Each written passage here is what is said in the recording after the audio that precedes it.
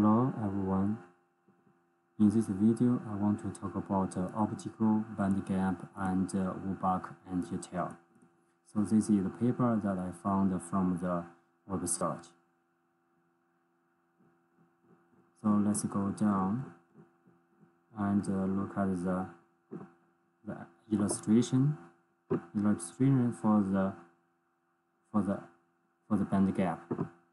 So we know that here is conduction band, here is the valence band. There is the absorption between them. So this is the optical band gap. So we can determine it from the torque plot. We call it the torque region. So there is a tail below the conduction band, and there is another tail above the valence band. We call it the Urbach tail.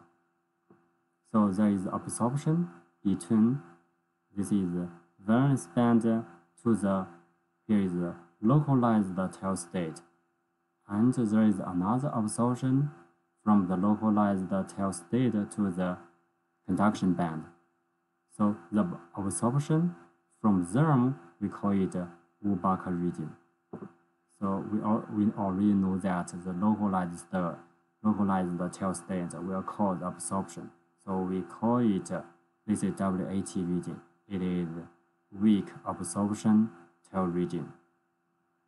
So let's go up, look at the absorption spectrum. In this spectrum, we see that here is T is the torque plot region. We can determine the optical band gap from here. And there is another region we call the Urbach tail region. So with this region, we can calculate the Urbach energy.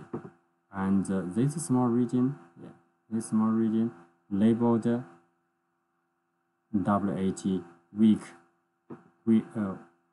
weak absorption tail region. With this region, we can also calculate the energy transition from here. So how to do that? Here is the equation. Actually, it is the optical absorption as a function of photon energy. This is the exponential function. So we can actually do a log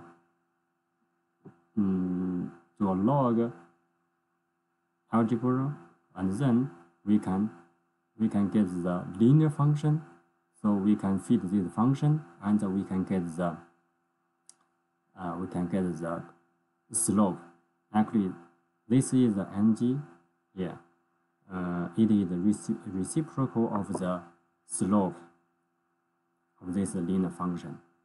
So similarly, we have the another expression for the Urbach energy.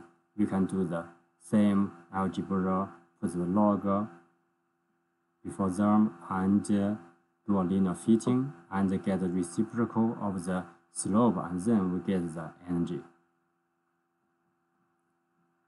The problem is how to calculate the optical absorption.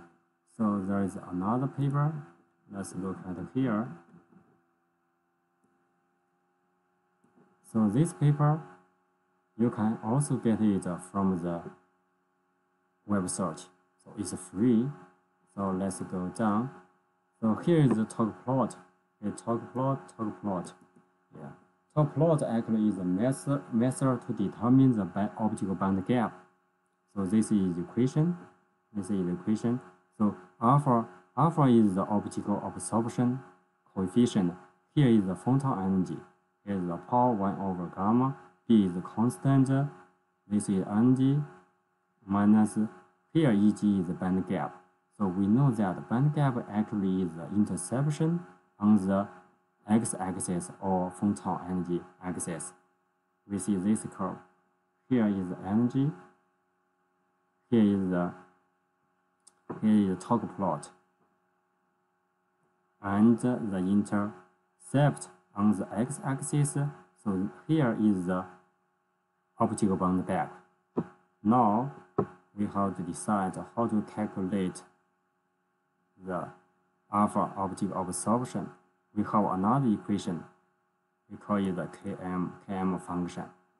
So with this function, actually we can design the